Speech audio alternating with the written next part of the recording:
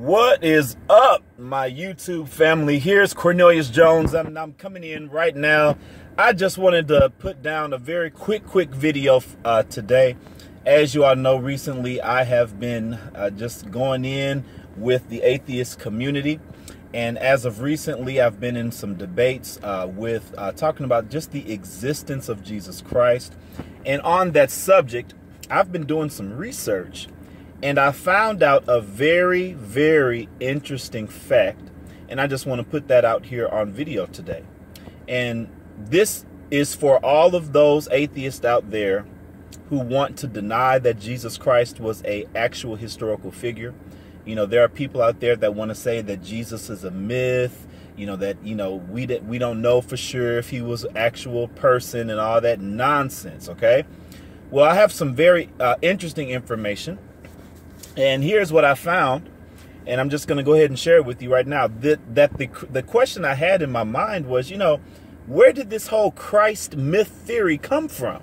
Okay, well, I did a little digging and I found it. All right, so you guys can check this for yourself.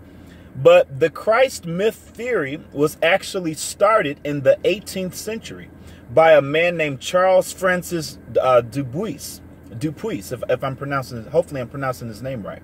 Okay, so Charles Francis Dupuis, he was a French scientist, and he is the one who formally formed the Christ myth theory. And this happened in the 18th century.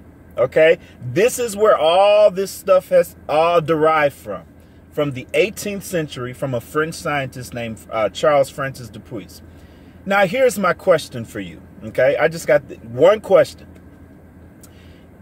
How in the world is Charles Francis Dupuis in a better position, living in the 18th century, to tell us whether or not Jesus was a real person than the people who wrote about him in the 1st, 2nd, and 3rd century?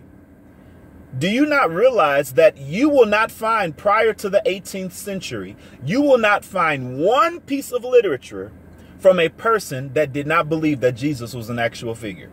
Now, wow, take that to the bank, okay?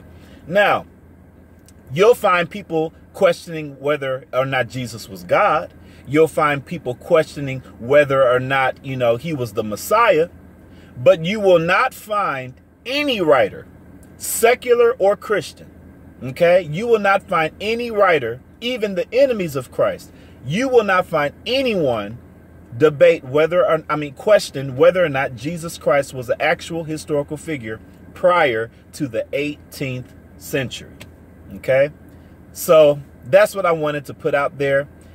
Why won't you find it? Because the people who lived in ancient times knew that Jesus was a real person. So it's very hypocritical to charge people of hearsay in the 1st century and 3rd century, but you don't want to let's charge Charles Francis Dupuis with hearsay, okay? Because this idea that Christ was a myth did not even start until the 18th century. So how in the world is that reliable information?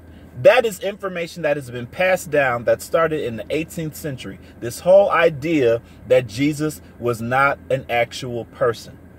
Any and every person who wrote literature about Christ in the early ancient times knew that he was an actual person. Okay, so I'll put a link so you can read where I got that from. Go ahead and check it out yourself. Like I said, this is going to be a real short one here today, but I will be coming on again. I've been reading, I've been studying up, and we're going to continue to defend the faith. So this is Cornelius Jones signing off. I love you guys in the Lord. And what are your thoughts? You be blessed.